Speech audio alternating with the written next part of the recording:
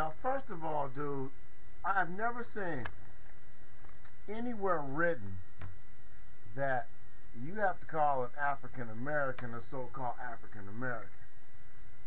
My grandmother's grandmother was Indian.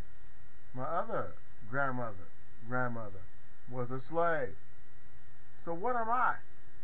I am an American. And as an American, I want to disagree with your ass 915%. You come off like a racist because you dropping the N-bomb. I don't give a fuck how many times you say nigger. Black people don't say nigger to each other. Even saying nigga is not nigger. You better search the word nigger up real quick. The word nigger means ignorant person. That's a label placed upon black people by white people. We were an ignorant group of people. What were we ignorant to was the Queen's laws, the Queen's rules, and we were ignorant to the fact that we lived and worked and like the Native American Indians. We studied the ancient technologies. We charted maps of the sky thousands of years before we even knew what white people were. So the advancements that some white people believe that they've given black folks have actually been setbacks. The ancient Sumerians were technologically way far more advanced than we are today in the year 2010. And there hasn't been an ancient Sumerian around here for what? 100,000 years? Weren't they supposed to be black? So let me tell you something as my voice escalates.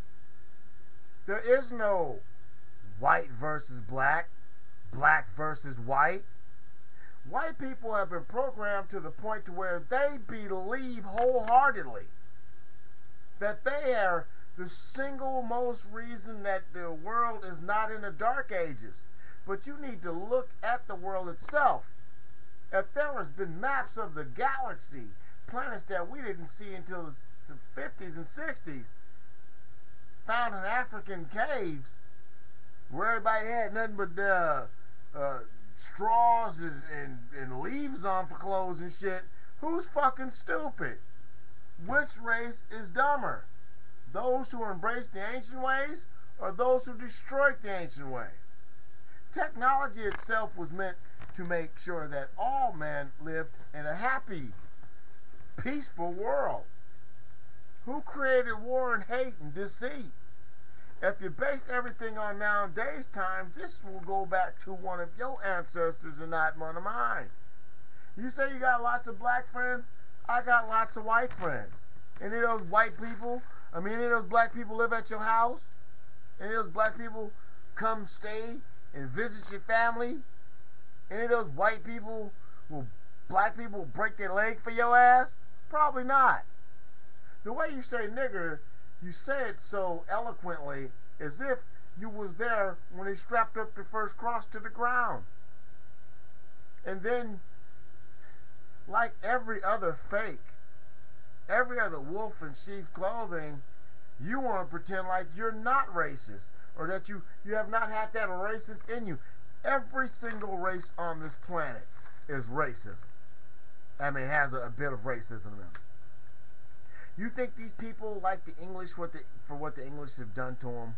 You think the Africans love the British? I mean, you think the North like the South? People have been placed in a divide and conquer mode since the beginning of time. Those who don't understand this have been lost to the wayside. And the dumbest people in my eyes today are those who've been fooled the worst. Those people who are out there who believe that they are the Alpha and the Omega and the best that the world has given, and they did everything for the world and the world has done nothing for them, those people have been fooled the most. Because they're led around by the thought that they control it all. By the feel that, this is ours. But they fail to realize, like every vein is connected to another vein. connected to another part of the body, connected to muscle and tissue. And it all pumps through one heart. What you fail to realize, young man, is this. Your people are not in this by themselves. Your people did not do nothing. Period. What have they actually done to the world to make the world a better place for everybody? And not just those who can afford to make the rules to put their foot on your neck. In other words, you got the long hair and the beard, and if you use the N-word, they're just going to think you're a racist. No. You got the long hair, the beard, you're poor fucking white trash. You probably live in a fucking trailer, sucking some other guy's dick on the down low. You're some scummy ass, cranked out white person. That is the label that your own people have placed upon you. See, you have to be a big man, a mighty powerful man, to be considered a cracker. Ain't nobody black scared of you. Why? For what? They'll probably sell you a bag of weed and you be on your fucking way. You have to look at the big picture. Those people who have controlled you to the point to where you believe your people are better than another people are the ones who are actually controlling your ass. So you say, us black people have been here in America since we've been on the boat, blah, blah, blah, blah. And I even told you at the beginning of the video what the fuck I am. I am an American. I'm not an African American. No, but I have met a white girl. She was from Africa. And she says, whenever you guys get ready to go someplace, you say, I'm finna go. What does finna go mean? And so I have to break it down.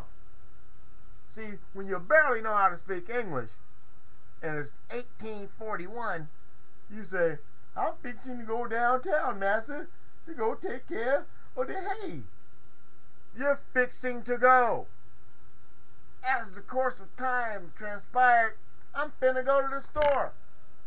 So whenever black people were together, she was like, oh, you guys talk so funny. We're all African Americans. No. I am an American. Each group of Americans speak differently. Not every white person speaks the Queen's English. And I do not speak in Ebonics. So what does that make me, since I don't speak Ebonically? But I might speak in rhyme. Am I a rapper each and every time?